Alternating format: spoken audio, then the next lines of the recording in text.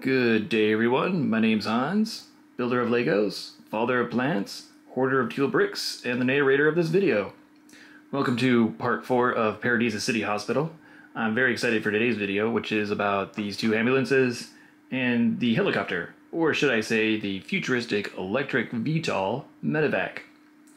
If you haven't seen the first 3 videos of this behemoth hospital skyscraper, I encourage you guys to go watch it now or after this video.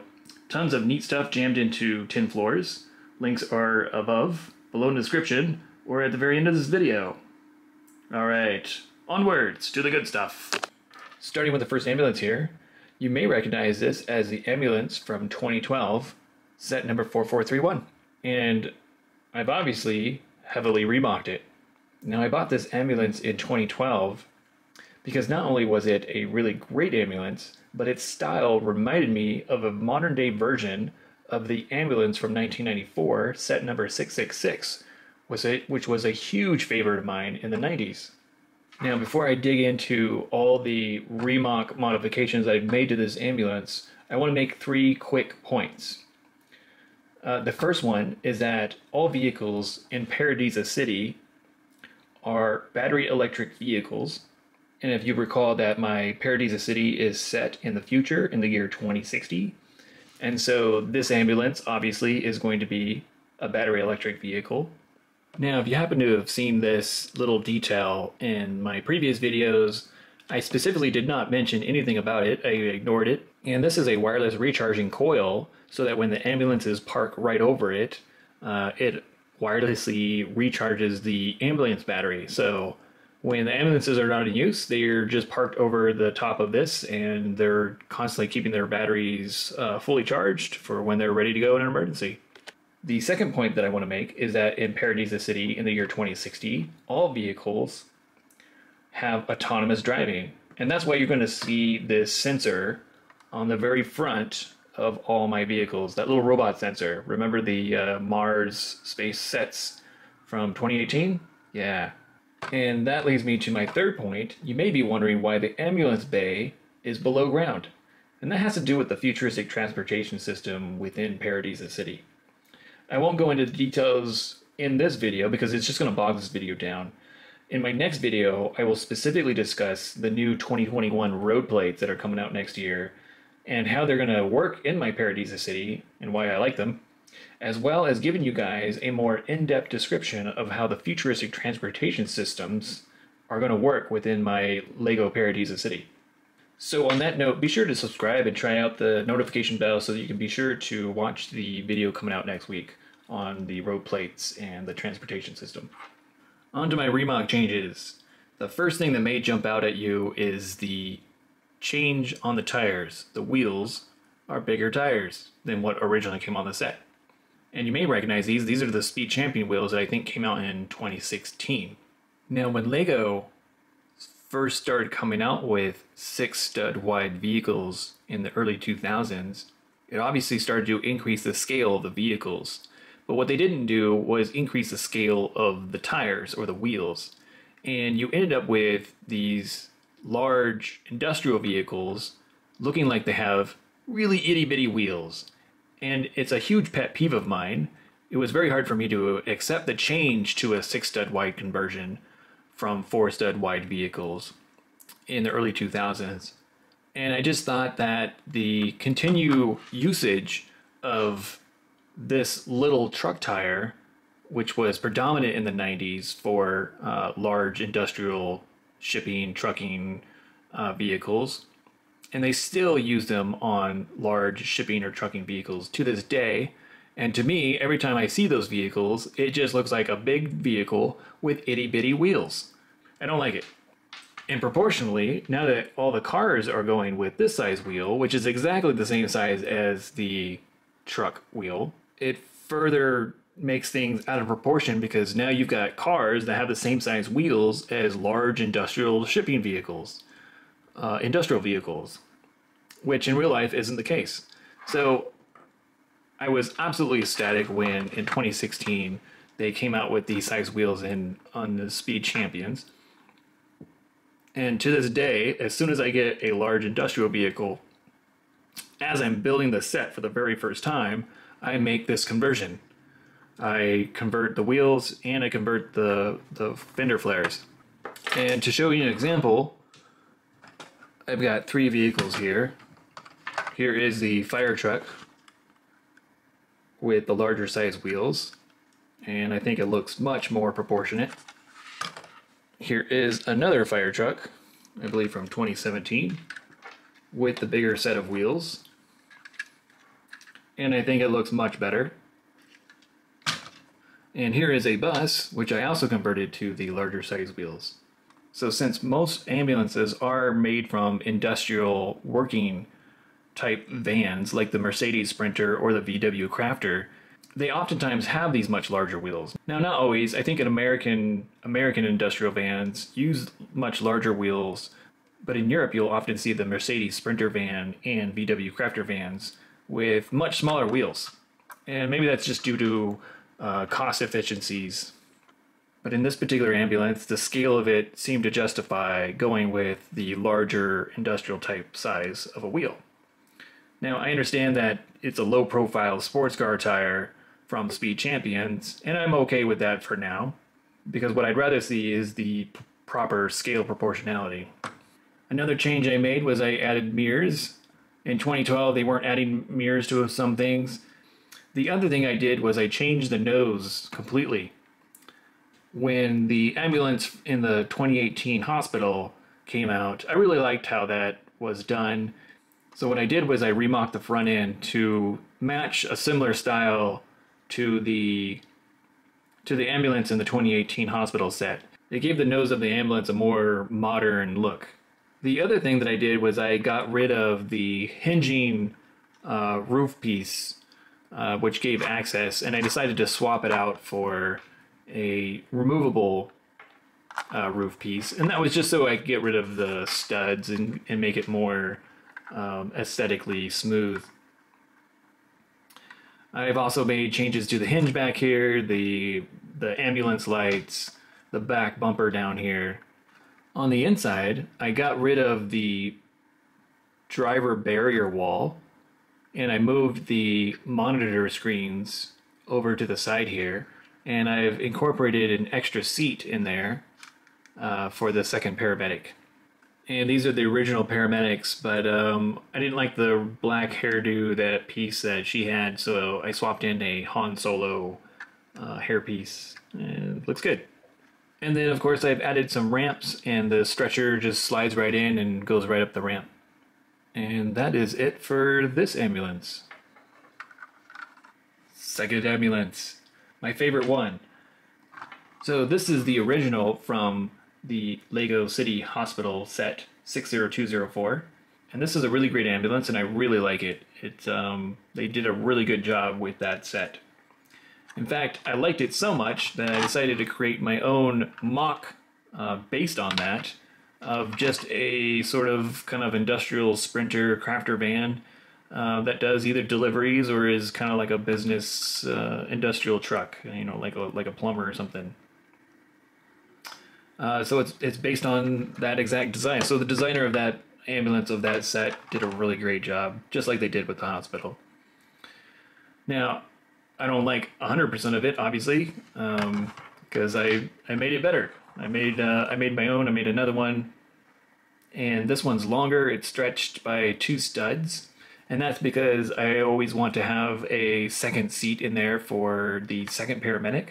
Obviously, you need to have a paramedic that is giving attention to the patient, and so I stretched it and made room for the second paramedic. Now, I stayed with the smaller wheels because, as I said, in Europe, a lot of times these industrial vans do use much smaller diameter, more like car wheel size wheels, and I thought it looked appropriate for this particular van. Although one thing I did was, because I stretched it, I raised up the back end, so the ambulance does have a tilt, a stance to it, you know, one of those cool aggressive forward leans to it, which I really like. I like doing that to my cars. Lego started doing that to a bunch of cars, I think, in sets back in 2015, 2016, and I really liked it, and I've done it on a number of my MOCs. One other reason I did it was because it has the longer wheelbase. and it is a very low to the ground type vehicle. I wanted to give it just a smidge more of ground clearance, and so by raising up the back end, it helps do that. And I thought it'd be a lot more futuristic and cool looking to have the emergency blue lights running all the way across the front of the vehicle. And again, electric vehicles don't need air intake. In fact, it's actually having air intakes or a front grille is very bad for electric vehicles because it adds wind resistance. And they don't need a grille which will suck in air to cool down a radiator, because electric vehicles don't need radiators to cool engines. So moving on to the inside.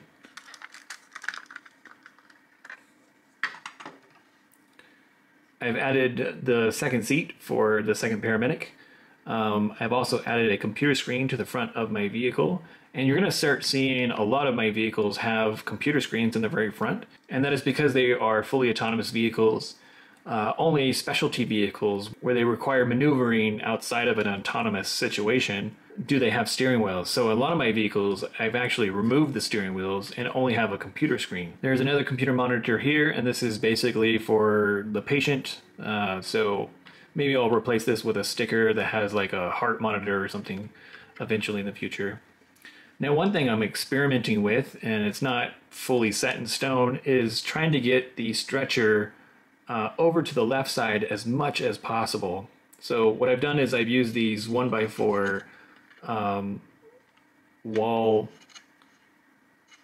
panel pieces to enable to get the stretcher over there. Unfortunately, because the window piece comes down right here, the patient's arm still interferes with the window piece, and so it kind of looks awkward, doesn't look normal for the minifigure to have his arm up like that.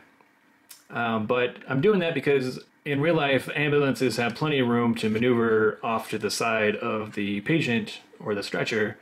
And of course, in Lego ambulances, you know, they take up the whole back end. You can't do that. It's just an experiment at the moment. I may go back to the previous setup. I did change the back end here a little bit on the original set. The opening at the very bottom is sort of exposed, and these lights and license plate used to be right up here. I just moved them down here and used some bracket pieces right there to kind of cover up that opening on the very bottom. I'll show you on the original set. See how it's kind of open right there on the bottom? So that's what I did on the bottom there. And one last detail is for the roof pieces, I decided to have the matching roof pieces that match this contour right there. So yeah, this is my Paradisa City Hospital ambulance. This is my favorite one, and I really like how it came out. And there you go. Those are my two ambulances for Paradisa City Hospital. Right there in the ambulance bay, one of them is dropping off an emergency patient who's ready to talk about the eVTOL Medevac. I know I am. Okay, and here is the, also from 2018, set number 60179. And this is not the VTOL that is going with my Paradisa City Hospital, but the VTOL was based on this model. And this is a helicopter. Now, Paradisa City is mostly going to have electric VTOLs flying around the skyways of its city, and not so much of helicopters, but it will have helicopters for extreme situations like heavy lifting or heavy rural rescue type situations. So again, this was this set used the yellow and red, and Lego is using this for its alpine rescue colors. But I thought it would be nice to keep with these colors, the red and yellow for the Medevac. So yeah, let's move on to my VTOL Medevac. And of course, we can't forget the helipad, which I ripped off the top of my hospital. So obviously I bought a second set of the 60179, and originally my only Remoc to it was to just convert the skis to the wheels so that this would be the official hospital Medevac. And then when I decided to make my Paradisa City to be set in the future, that's when I decided to convert this whole thing into a VTOL. So if you guys don't know what a VTOL is, it stands for vertical takeoff and landing. It's kind of the nomenclature that they're using for the electric drone type helicopters that, say, like Uber and Hyundai are developing, you know, like an Uber flight from like city to city or something like that. And another inspiration too was that Lego has been doing a lot of these four rotor aircraft as well, four or dual rotor aircraft. I think the Lego Jungle Explorers has one. There's the last range of Arctic Explorer sets. So I really like how this came out. Another reason why I chose to go with a VTOL was because of the real estate area of the helicopter pad. I didn't want to have this huge helipad in order to accommodate a large helicopter. Obviously this would crash and smash, and it just wouldn't work. And if the helicopter landed this way, then this rear entrance would be facing the wrong direction. So I wanted to have this type of helicopter or this type of medevac, but it was just simply too big. It's got to have this long. It's got to have this long tail. It's got this huge rotor on the top of it. It just didn't work for me. And I wanted the top of my hospital to be known for all the plants on top and not so much of this massive helipad. So I kept the helipad at this size and was able to convert this one into a VTOL. And it has a much smaller footprint, and so it can therefore fit on a much smaller helipad. So as with most of my other vehicles in this futuristic city that run autonomously, this thing can land autonomously. It'll have the sensors on the very bottom, and so the pilot doesn't even need to do anything. This thing will automatically talk to the computers on the helipad itself and can precisely land itself without hitting the trees or the elevator. And again, as with the ambulances, this is a wireless charging point for the VTOL. So when it lands, it's automatically getting a recharge for its next flight out. So that's why I didn't mention that either on my previous videos. I just wanted to save this detail and talk about it when I presented ambulances and medevac. Another thing I did was I made fully opening doors. Notice on the hinging of the doors at the very top, there are no air gaps or leaks. And the rear hatch opens up and becomes a ramp. And for this particular medevac, I have designed a robotic assisted stretcher, and this thing will robotically follow the paramedics to the emergency scene and has all the proper equipment and can be remote controlled or just be programmed to autonomously follow the paramedics or go where the paramedics tell it to go. And it can be all terrain. It can kind of go over tricky terrain or whatever. I did try to kind of come up with a kind of robotic dog walking four-legged stretcher that could kind of walk over even more treacherous terrain. However, I kind of gave up on that for the moment because it was becoming too big of a scale. So this thing kind of just drives right up, goes right in there, has all the equipment that's needed, and as you can see, this medevac has the room for the ramp to come down and for the stretcher to come out and go right onto the elevator. I've also added windows here on the door.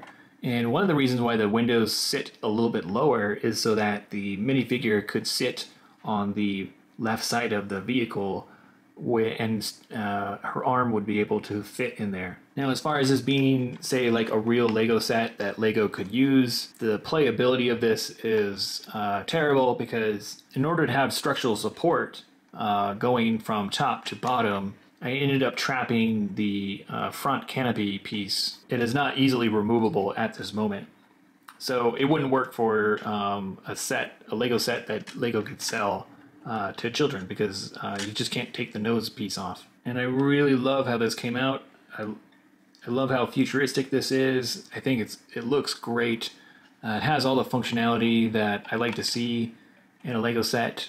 I am a kind of person where I'm very OCD about having as much functionality and a bit of realisticness to my Lego sets. And even as a kid, getting Lego sets in the 90s, functionality, like the more functions and features and realisticness that a Lego set had, the more exciting it was for me. And I follow that as much as possible in all my MOC builds. This is one of my favorite builds.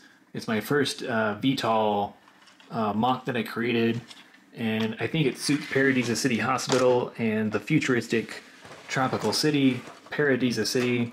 Insert fake drone sound.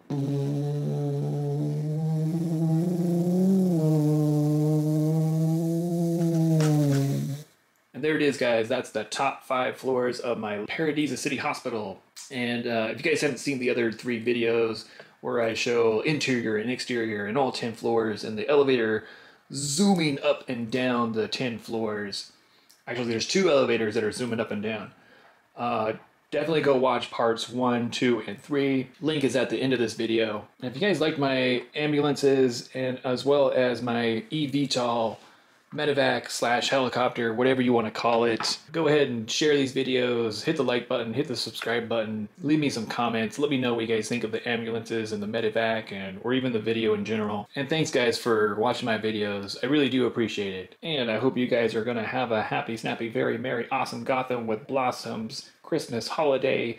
Thank you so much for watching. I will catch you guys on the flip side of my next video. Check y'all later.